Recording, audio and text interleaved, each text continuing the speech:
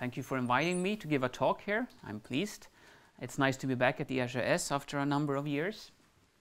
So I'm happy about that. So the title here is Discrete Minimal Surface Algebras, and I will try to describe a little bit what we've been doing over the last maybe 10 years or more related to finding solutions to equations that somehow relate to minimal surface equations. I will tell you exactly what I mean by that. So we have taken a number of different approaches in different contexts and so on, and I will try to outline these, and also you'll see hopefully some equations that you will see again and have already seen during this workshop.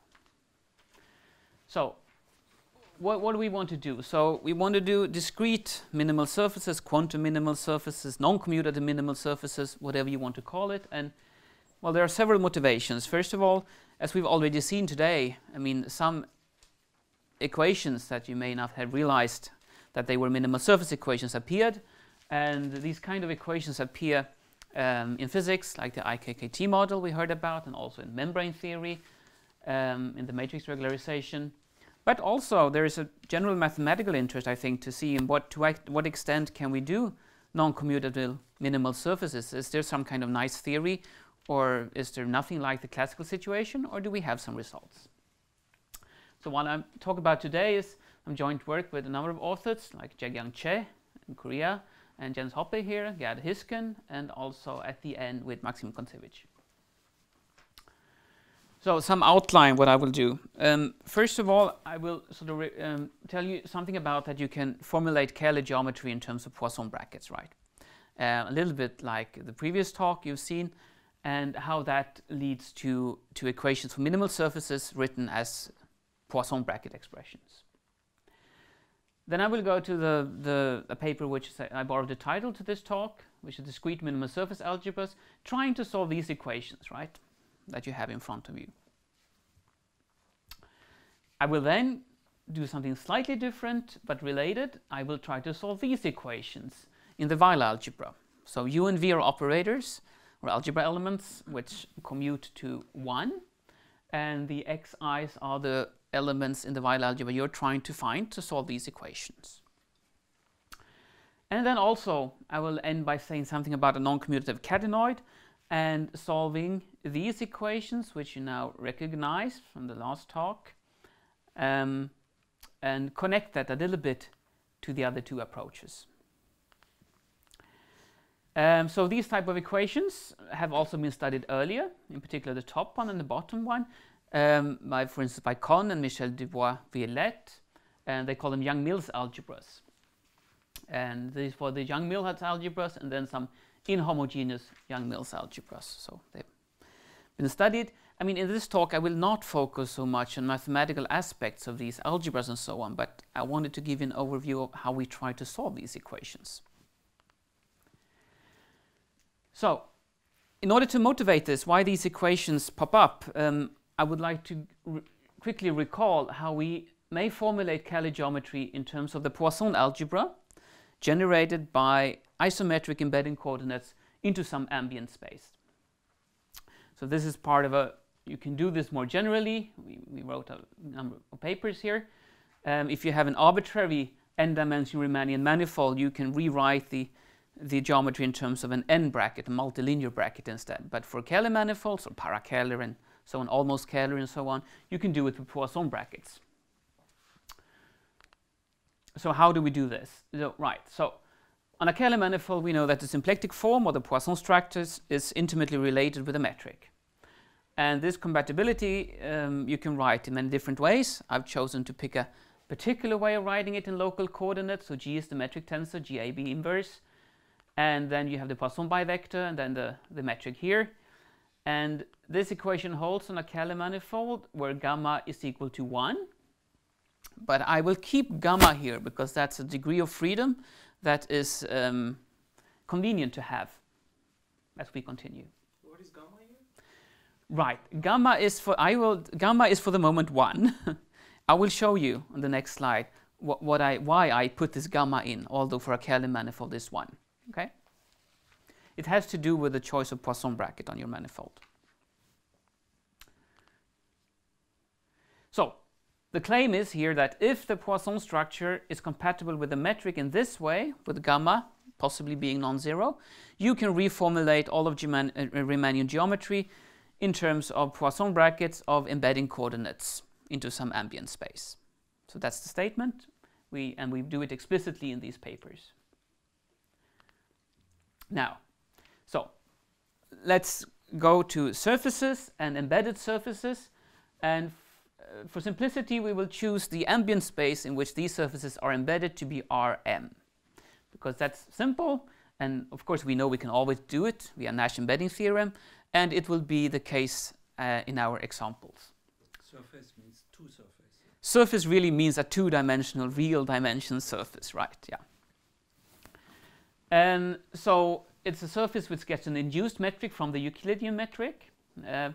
And now for surfaces, if we take an arbitrary density rho, we can introduce a Poisson bracket on the space of functions like this. Now, there is of course a natural choice or canonical choice of this density, which is simply the square root of the determinant of the metric. Maybe the Kähler choice, one could call it. And now we introduce this gamma, which is the ratio of the square root of the determinant of the metric and this rho you choose for the Poisson bracket. So it tells you how much your choice deviates from the Kähler choice or whatever you want to say. So, and if you have this Poisson bracket in theta here, you really realize that you have this relation again, but now gamma doesn't have to be 1. It could be something else. And now for surfaces, this is sort of just another way of writing the cofactor expansion of the inverse of the metric is just this antisymmetric sum of terms of the matrix elements of the matrix. So that's just identity. Now, to come to minimal surfaces, let us apply this to the Laplace operator on the surface. So the Laplace-Beltrami operator, we know how to write in local coordinates like this. And we can write it in different ways. So I chose 2 different ways here. So the first way of writing it is with a Poisson bracket with the embedding coordinates xi's, a double Poisson bracket. And here you see you have to introduce these gammas here. So if gamma is not 1, you get these extra gammas. Yeah. Now, you can also write it in terms of the local coordinates on your surface. So u1 and u2, or u and v, as they will also be called, you can write the Laplace operator like this. Of course, you have sums over a and b here. Yeah. Okay, so some particular examples. When gamma is equal to 1, it becomes particularly simple, right? Then it's just this double Poisson bracket equation for the Laplace operator in terms of the embedding coordinates. Now, if you have a conformal metric on your surface, just being proportional to the delta AB, the metric, and you choose rho to be equal to 1, that's the choice where the Poisson brackets of the local coordinates u and v is equal to 1, and you also get that gamma is square root of g is equal to this e, then the second formula on the previous slide, the formula which wrote the Laplace operator in terms of the embedding, the local coordinates, it simply becomes this. So it's just proportional to the sum of 2 double Poisson brackets with one of the coordinates here and the other coordinate there. Yeah. Assuming a conformal parametrization of your surface, right? So these are 2 equations that we will use to motivate what we introduce as non-commutative minimal surfaces. So just a few remarks before we go on, just to see how it looks like. So I claim that everything can be written now in terms of Poisson brackets of the embedding coordinates. How does it actually look like in practice, right? Well, for instance, if you have a surface, you can compute the Gaussian curvature in terms of the embedding coordinates, and the formula for the Gaussian curvature is this. So it's just a sum of products and iterated Poisson brackets. So that's how all these formulas look like, just to give you an idea. And of course, in terms of trying to find that's one of the original motivations here, trying to find sort of how can we quantize these kind of geometrical systems. Well, we sort of know how to quantize them. If we can see things in terms of Poisson brackets, we can just replace them by commutators naively. So that was one of the original motivations for doing this, but of course it has an independent interest as well. So just one more remark, not so much related to this talk, but one could of course now turn the question around. When you see that you have all these formulas for Riemannian geometry written in terms of Poisson brackets of some generators xi, some embedding coordinates, you can ask, well, now if I start with a Poisson algebra, can I introduce Riemannian geometry in a consistent way in a Poisson algebra without referring to any underlying manifold? And I mean, I did this with a student, and yes, you can find some simple conditions for a Poisson algebra that allows you to do Riemannian geometry in a Poisson algebra. So that's just a remark, but you can turn this question around, which is quite nice. Yes. So, with the help of these reformulations of the Laplace operator, we would like to formulate the equations for a minimal surface. So, it's well known that for a minimal surface in Euclidean space, the equation that you have for the embedding coordinates is simply that the Laplace operator on them is equal to 0. Right. So it's a harmonic embedding. And in terms of our Poisson bracket formulation, this is simply this equation. Of course, should say for I equals 1 to m here, that this should be 0. But we can formulate it in this way, coming very close to the equation we saw in the previous talk. Or we can choose another Poisson bracket where the density was equal to 1 and not square root of g. And then we see that, well, the conformal factor we had in front, 1 over e, doesn't matter if you want it to be 0. So it's actually not equal here, but proportional to this one. You can formulate the condition that the surface is minimal in terms of the parameters u and v like this. And this is, of course, assuming that the metric is conformal, that these tangent vectors here are orthogonal and have the same length. Okay. So now also we have been interested in equations that look similar to equations describing minimal surfaces in spheres. I mean, these type of equations here, from a physical point of view, arose if you try to do regularization of membrane theory, time-dependent equations. You choose a particular gauge and you work, and you end up with equations similar to this one that you have to solve. Now, these equations here, Laplace of xi equal to minus 2xi, these are equations that now you assume that the length of the vectors is 1, so you're in SD minus 1. It should be d minus 1 up here as well. And if you on top of that solve these equations, you know you have a minimal surface embedded in SD minus 1. Also now written in terms of Poisson brackets. So now we want to take these equations, we want to replace Poisson brackets by commutators, and we want to study whether or not we can find solutions, right? And by solutions, I mean anything. Algebras, algebras, matrices, operators, whatever. Try to find solutions. And what do we expect? Well, from these equations here, we expect something very rich already when d is equal to 4. Because when d is equal to 4, these equations are minimal surface equations for minimal surface in S3. Now, by a well-known paper by Lawson, we know that surfaces of arbitrary genus, minimal surfaces of arbitrary genus, exists in S3. And of course, this equation should have all these kind of surfaces as solutions. And of course, if you do some non-commutative version of this, you also expect somehow that you probably have a rich solution space. So already d equals 4 should show a rich structure.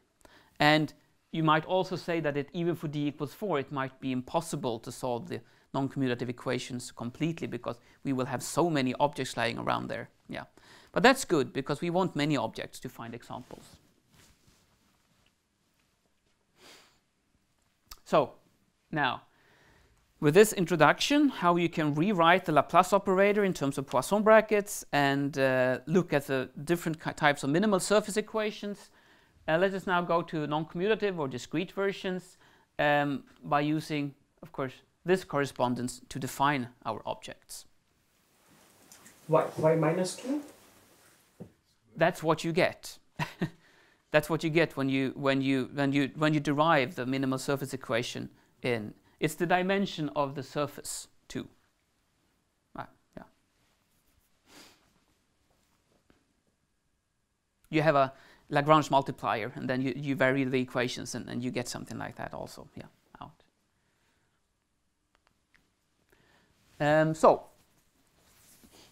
This is an overview of one paper we wrote, which I borrowed the title of this talk, Discrete Minimal Surface Algebras. And those equations correspond to minimal surfaces in spheres, right? Now, we allow for this eigenvalue, or here, whatever you call it, it should be an I here, sorry, xi, of course, xi. This eigenvalue to be arbitrary. I mean, it was -2 on the last slide, but we just, to have some more room and flexibility, we allow for arbitrary values. And we call this collection of these mu i's the spectrum, just to have something to say. And we look at this equation as in different ways. So, of course, these equations make sense in a Lie algebra, right? You let xi's be elements of a Lie algebra, and you can make sense of this equation. So that's one way of looking at this equation, that given a Lie algebra and given a subset of elements, which I call curly x, you want this equation to be solved. It's a real equation or complex equation? Doesn't matter. I mean, you mean over the complex or real numbers, the Lie algebra? Yeah, it doesn't matter so much now. It doesn't, right? Of course, when we later on maybe want to find representations where the xi's are Hermitian matrices, it matters. But here it doesn't matter. So mu I can be complex. Mu I can be complex just from the start, right? It will of course be real if you have Hermitian matrices and so on, and you take the conjugate of both sides. Yeah, but for now we just leave it complex. And also the multiplication of the elements is normal multiplication, or can you have a star product? Right now there is no multiplication. Right now it's just a Lie algebra, so the only multiplication you have is the Lie bracket. Yeah. However, of course, now the next thing to say is, of course, you can consider, I mean, sort of an associative algebra, the associative free algebra on x1 to xm. You generate an ideal by this relation, and you quote out, and you get an algebra, an associative algebra, right? So that's, of course, like the enveloping algebra of your Lie algebra. That's one other way of looking at these equations. Maybe if you want to find some kind of basis and so on and use the diamond lemma and all these things, it's quite useful to do that, right? So I was thinking of a Q bracket over there, and well, we wanted to find this. We really wanted to find operators. So then it's not so. But of course, you could consider these equations. You could have any bracket. It doesn't even have to be maybe Jacobi identity, or I don't know. But if that's interesting or not, I don't know. Right. So you can do several algebraic things with these objects, and of course, Kahn and Dubois-Violette, for the case where there's a 0 on the right-hand side, they proved a lot of properties like causal and so on, and homological properties of these algebras. As I said, I will focus on solutions to these equations.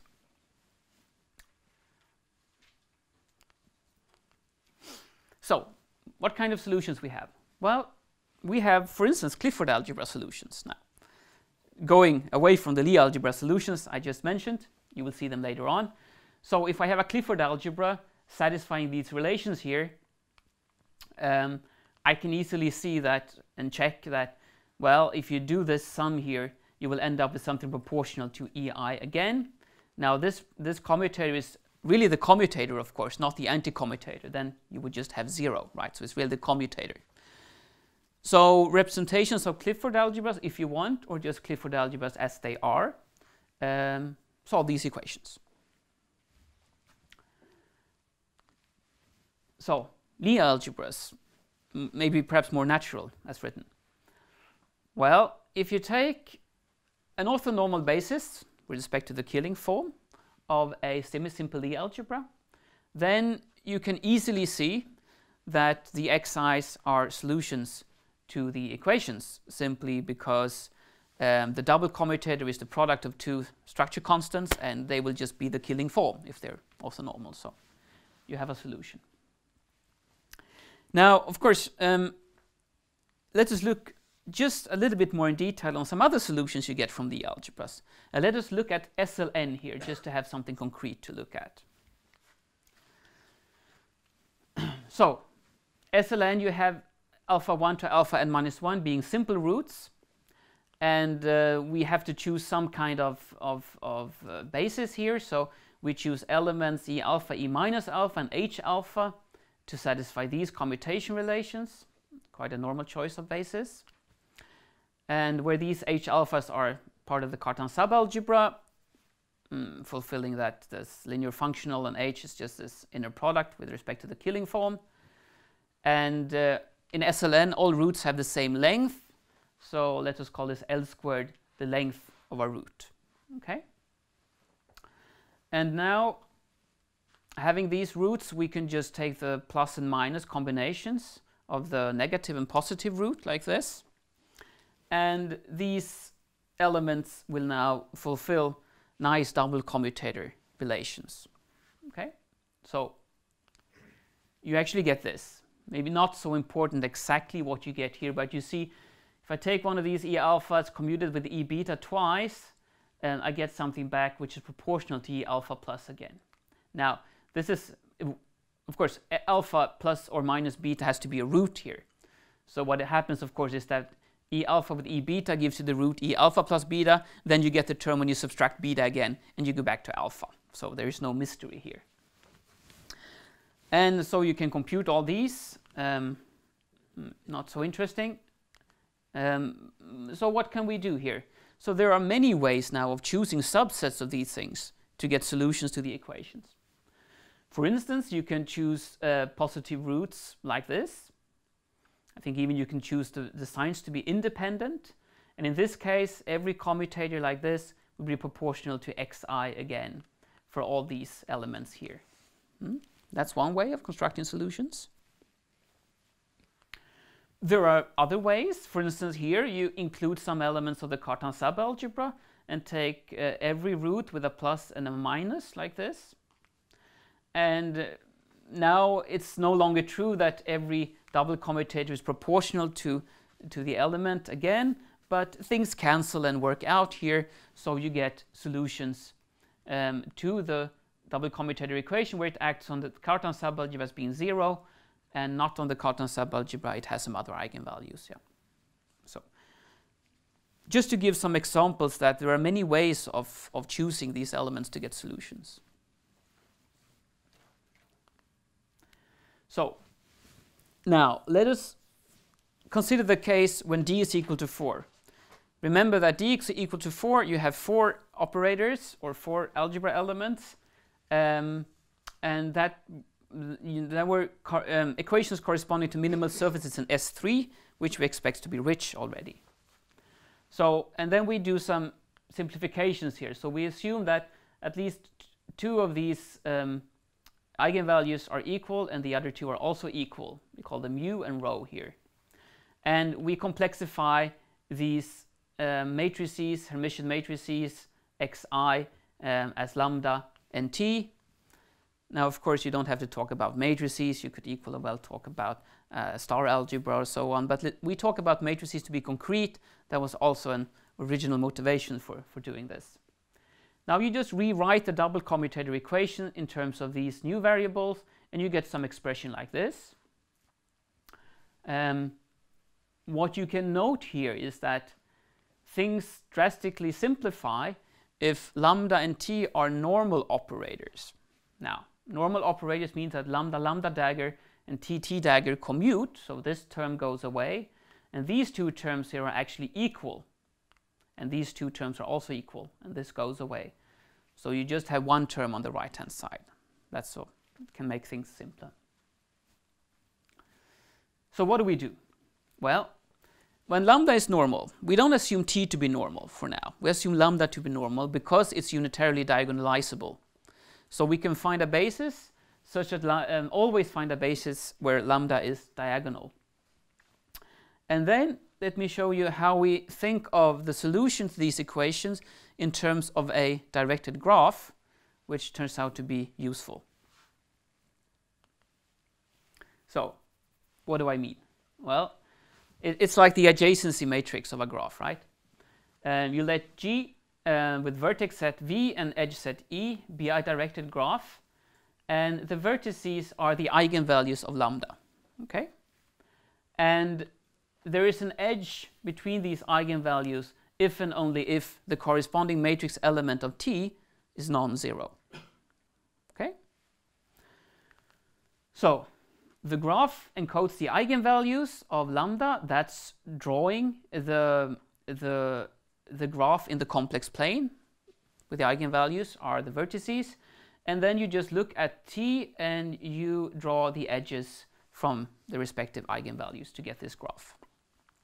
So although, of course, this graph, as depicted here, does not encode the value of the matrix elements of T, it sort of encodes the structure, which turns out to be useful. So this is just an example that we'll see later. So this, I mean, we use this simple representation of solutions to matrix equations in a number of different situations where it was very useful in some papers here. For instance, in this paper here, it was crucial to sort of classify all possible finite dimensional Hermitian representations of some cubic algebras, right? So, which was much more tricky to do without graphs than with graphs. So if you can ask questions like, if I have some equations and I have a graph of this type, what kind of restrictions do I have in my graph coming from the equations? Can I derive rules for my graph to be a solution and so on? Yeah, so the fuzzy sphere solved these equations, right? So this up here is just a concrete representation of SU2 here with some choice of normalization, which you see here. And this is a solution, which actually these are equal to 2 here. For lambda is equal to that, which is already diagonal, and T is equal to this matrix. And now if we just depict it in our graphical way, it will be a simple string like this, where the eigenvalues of lambda are just these real values on the real line, and then we just connect them one by one like that. Now these equations also have a rotational symmetry, which I didn't talk so much about. So you can, if you want, you can rotate these eigenvalues from the real line to go out in the complex plane, if you want.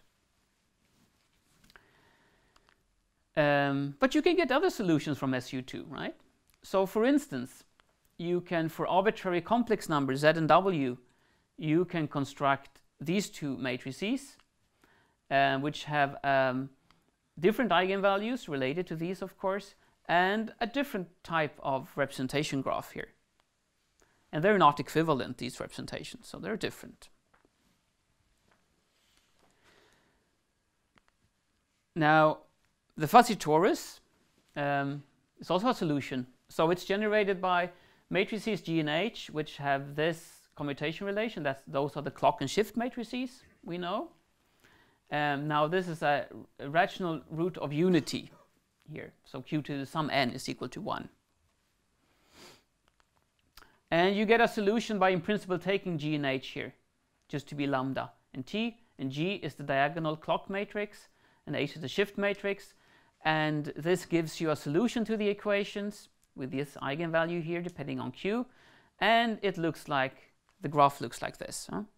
Those are just, of course, the n different roots of unity here.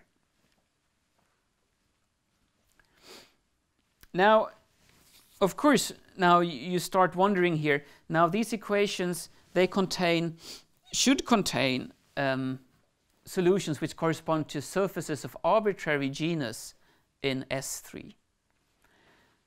Of course, the torus here has genus 1, and we saw the fuzzy sphere has genus 0.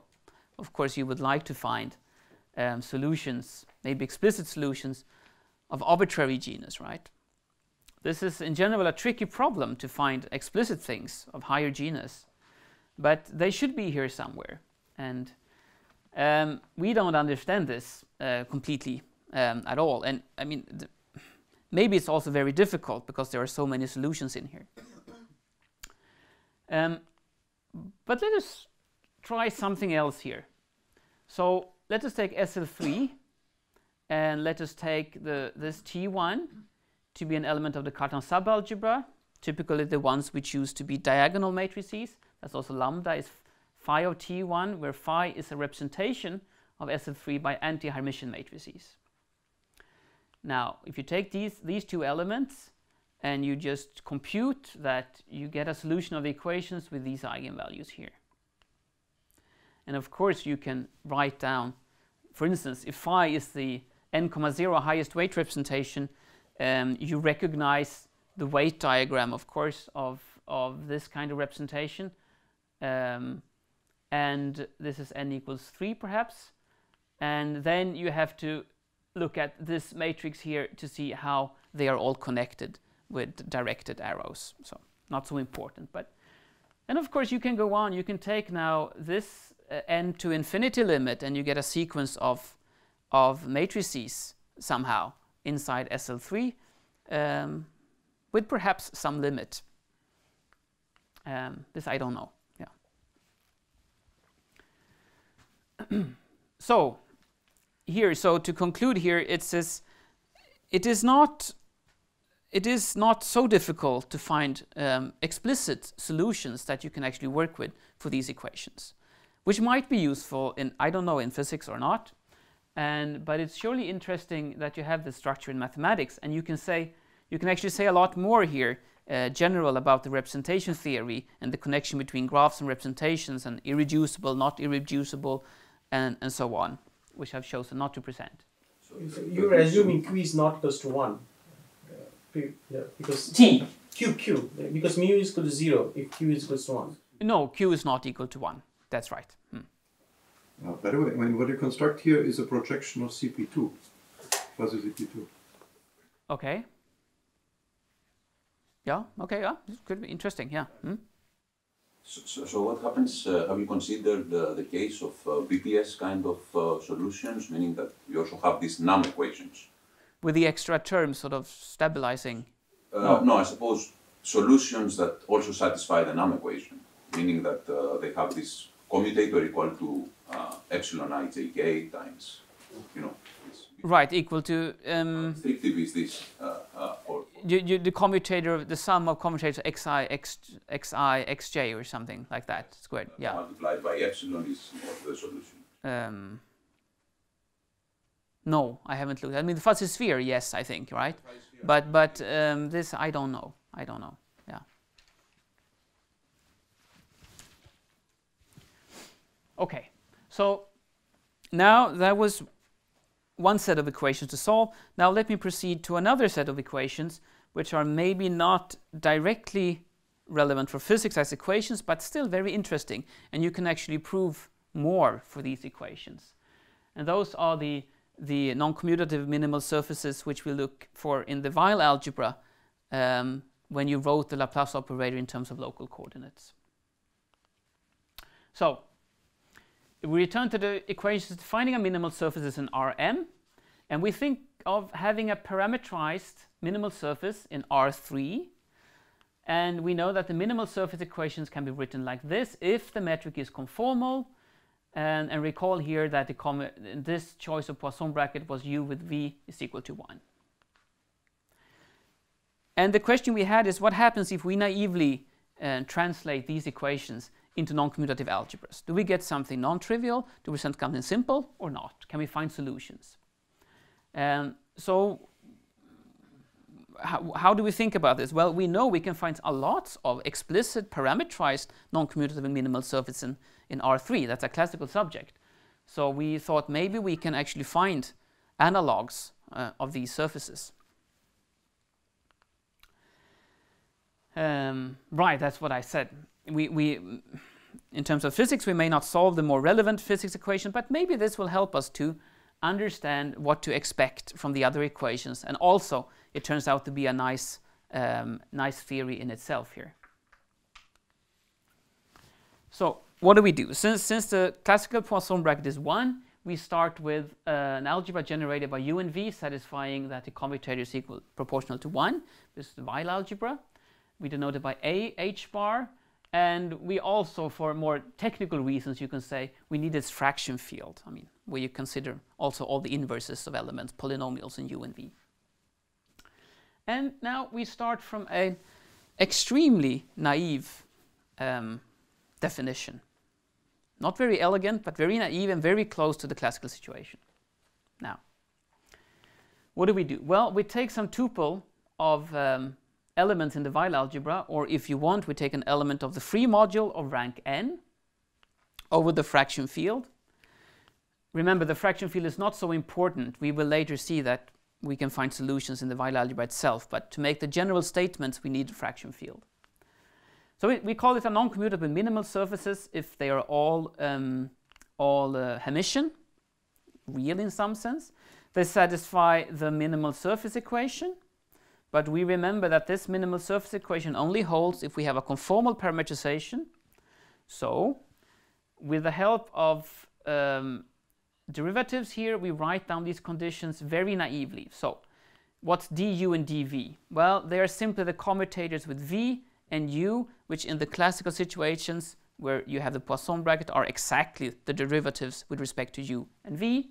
But here we have them as inner derivations in the algebra. We write down this fact that the length of x prime u and x prime v are the same, and the fact that the off-diagonal terms, they are orthogonal, so you have this equal to 0, somewhat symmetrized to be a real condition. These two f's are same, that fraction? The two f's are the same, thank you, yes, just different typeset. Right, so these are the equations we want to solve. We want to find xi's, n elements of the Weil algebra for which this is true. You could imagine doing a lot of fancy algebraic things here. You could define, oh, this is the algebra generated by these xi's, completed to include all the possible derivatives of the xi's and so on. Yes, but this is not the route I want to take. I want to show you theorems about solutions. So and this is actually what you get here. A non-commutative Weierstrass theorem. So recall, for those of you who don't remember, Weierstrass representation theorem tells you how you can write every minimal surface in R3. Okay? So it goes two ways.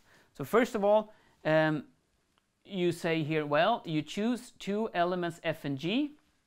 Now, they need to be holomorphic, and here we write that, so d bar f and d bar g is equal to 0, where d and d bar are just the complex combinations of du and dv as usual. So you take such, and so if you think about this, these are quotients of polynomials in lambda only and not lambda dagger. You take these and you write down x1, x2, x3 like this. Now this integration is just the antiderivative of polynomials, right? So there's nothing fancy going on here. If you can integrate these polynomials here, you know that these elements satisfy this Laplace equation and also this restriction that you need the parametrization to be conformal. So this gives a way to generate infinitely many explicit solutions to the equations in the algebra. Okay? What is lambda here? Thank you. I didn't write lambda. Lambda is u plus iv. Let me just write that on the board. So thanks. Should of course have been here. Thank you. So lambda is the complex combination of u and v, and we write everything in terms of lambda and the real part. So that's where you get a mix of all the lambdas and u's and v's and so on when you write it out. Okay, so it's nice that you can generalize the Weierstrass representation without change, more or less, to the non-commutative setting. So one more thing. So of course, the non-trivial part is not to show that this is a solution, perhaps, but the other way around, that all solutions can be written this way in the Weil algebra. Yeah. There is another classical representation theorem which tells you how to obtain minimal surfaces.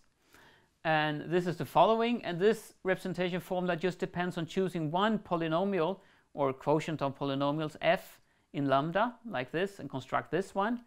Then if you sort of integrate these phi1, phi2, phi3 as xi's, you get a minimal surface. Just another way, also usually in a book about minimal surfaces, you find this. And so given any polynomial, you find a minimal surface here. And for instance now, let me go to some examples. You can find non-commutative versions of the NP surface. This one is constructed this way. Right, so we choose, in principle, we choose f to be just lambda to some power, right? And then we just write down, what will this be? Well, you can integrate that explicitly and you just get the real part of these things. Of course, as usual, I didn't say, but the real part is just, 1/2 the element plus its, of course, Hermitian transpose, yeah. Now, n equals 3 corresponds to the NP surface, right? In a parametric, yes. And now you see, when you write this out, you recognize sort of, if you recognize the parametrization of the NP surface as you find it in Wikipedia or in some book, you will of course recognize this part here, this but without the h bars, and this part here. Now, of course, what this theorem provides you is the sort of non-trivial correction terms that you have to do in order to compensate for the non-commutativity. So this theorem gives you these correction terms automatically if you want to look at it that way. So unless these corrections are here, it will not satisfy the equations. Of course, you can go on and produce a lot more examples. So it's really, you can produce an infinite number of explicit examples if you like. Okay. So now, before going to the next part, you can wonder a little bit here. Now, if I have my non-commutative minimal surface in this setting, right? Or if I have it in the other setting with the commutators with the x's. Of course, classically, they are equivalent. You can solve the equations in local coordinates. You can write them in the embedding coordinates, and they are equivalent. And we have many, many solutions to this setting, right? Can we use them to produce solutions to the other setting, which perhaps contain the more relevant physical equations, now that we have so many examples here?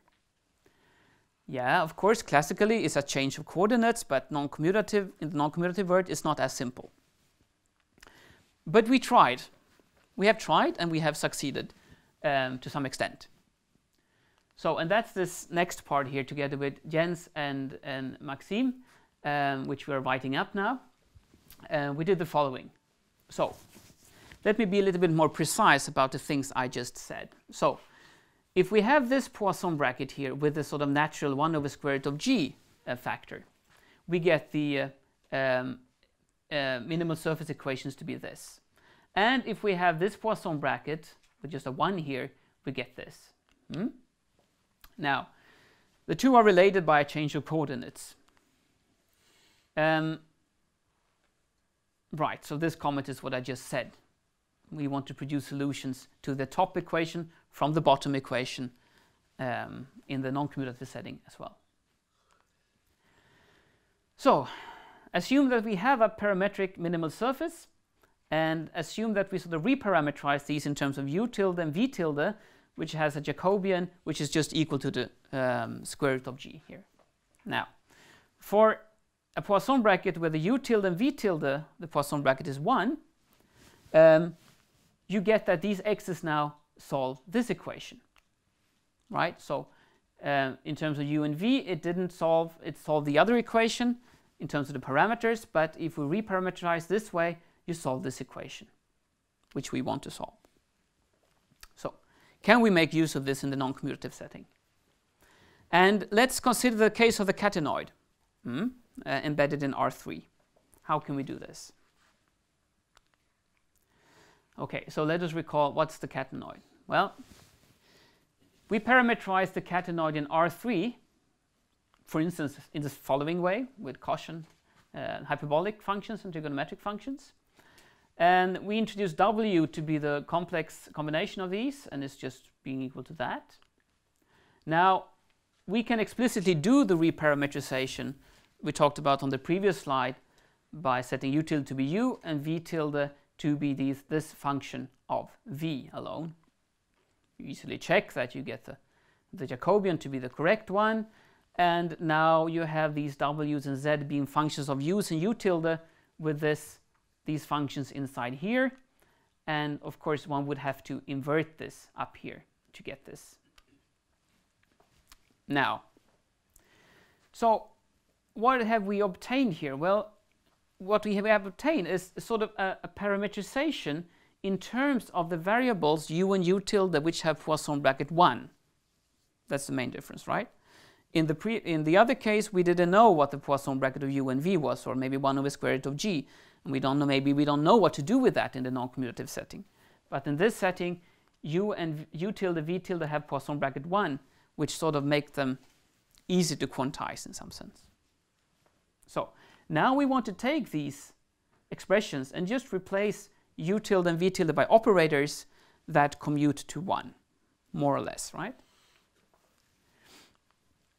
So in analogy with sort of standard representations of operators which commute to 1, and we let them, in this case, we let them act on, for the Fourier modes on the circle, like this. This is really just a motivation for how we now make the ansatz to solve the equations, right? We see that this e to the I U tilde shifts just one step, and this V tilde is diagonal this way, right?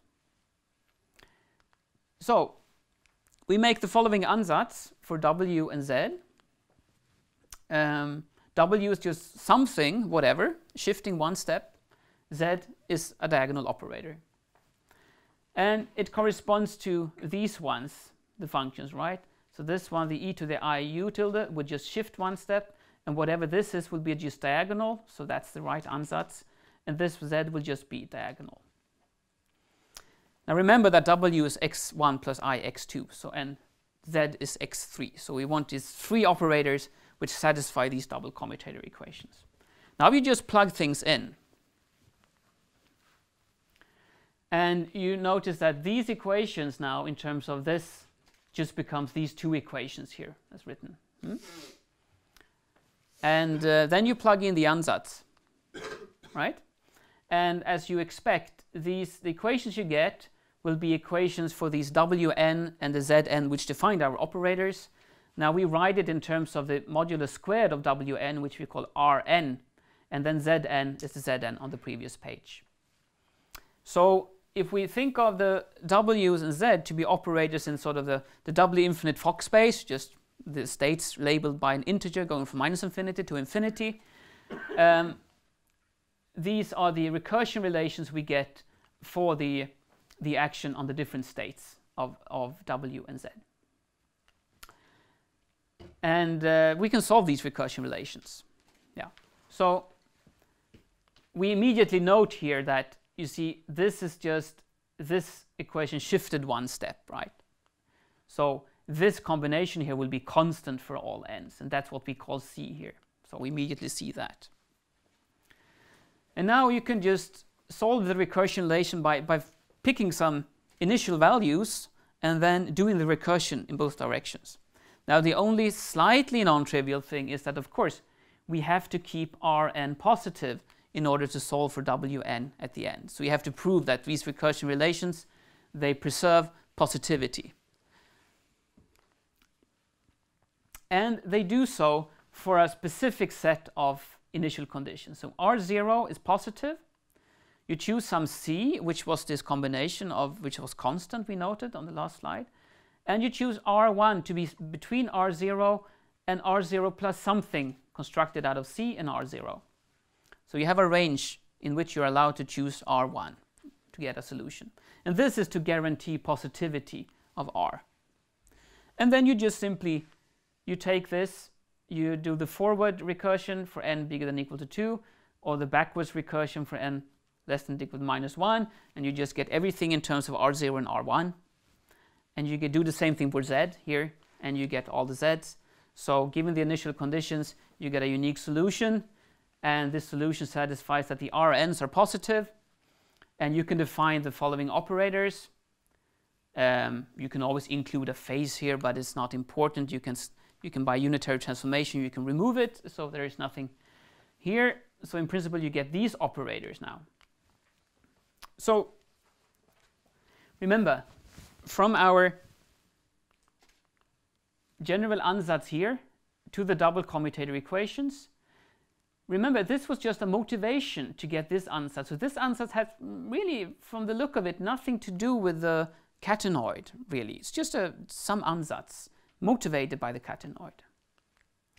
And we get solutions, which we have down here. Now, how do these solutions look like? Do they have anything to do with the classical functions defining the catenoid? Well, they do somehow.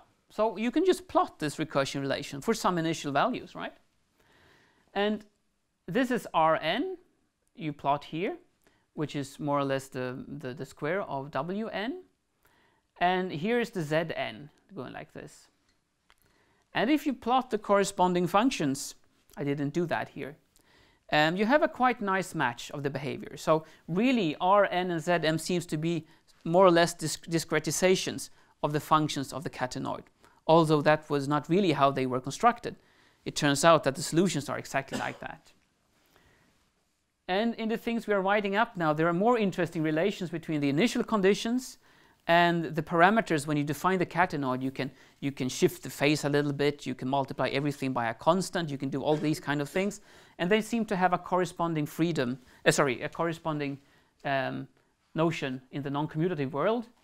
And there's also interesting to note that there is some choice here of R1 between R0 and this value, which seems to be some sort of non-commutative effect here, that you're allowed to choose some non-commutativity in this thing. Because in the classical case, this is a symmetric function here, which it's not here. It's not symmetric. But for certain values of the initial conditions, you get something symmetric. Okay. So, before I summarize.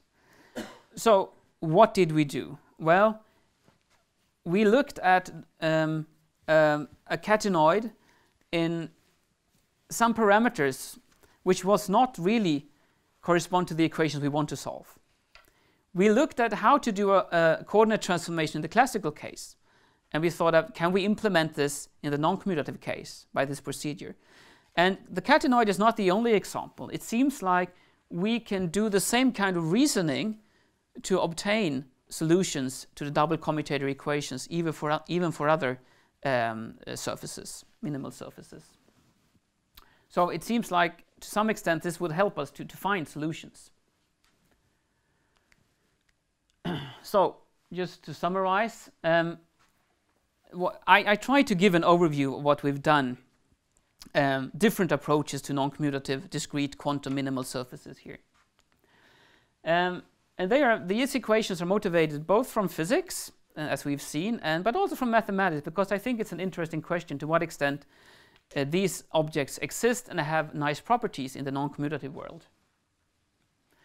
And in particular, I presented these two different ways, one in terms of the Weil algebra and the other one in terms of just the x's, to obtain equations for minimal surfaces. And one may find solutions, many solutions, and in the Weil algebra one even can sort of, in some cases, classify all solutions, like with the Weierstrass representation. So you have infinitely many explicit non-commutative minimal surfaces that you can write down.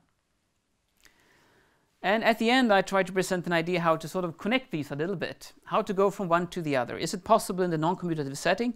It seems like yes, in some cases you can actually do this to obtain non-commutative minimal surfaces which solve the more relevant physical equations. And that was it. Thank you very much.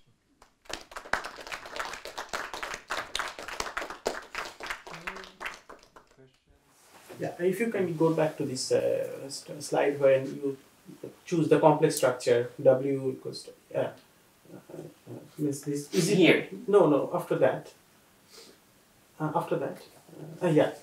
Is it the reminiscent of self-duality in the kind of Young-Mills case? Means, is it can we interpret this W dagger as some self-dual equation and the other one as an anti-self-dual?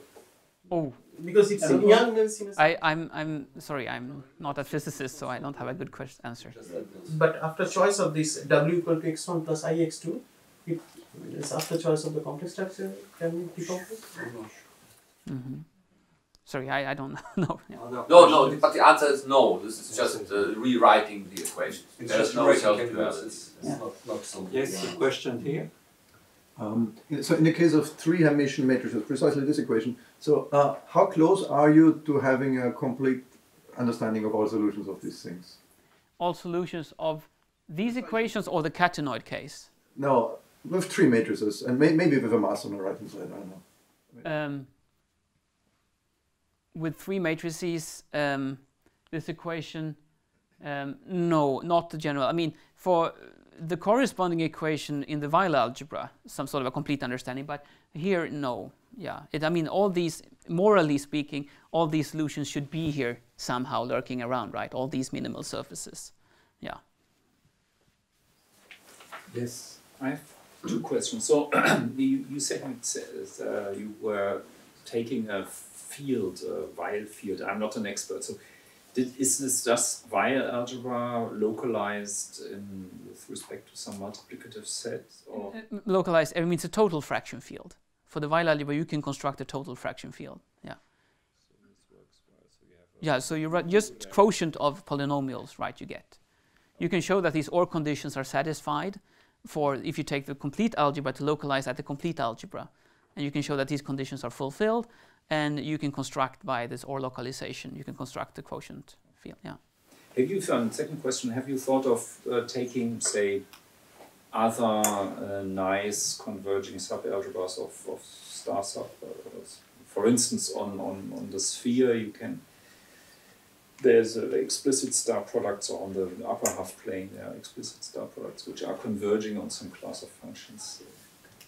To construct solutions, that's what you mean, yeah. I mean, of course, the Weyl algebra is the simplest choice, simplest non-commutative choice. Yeah, right.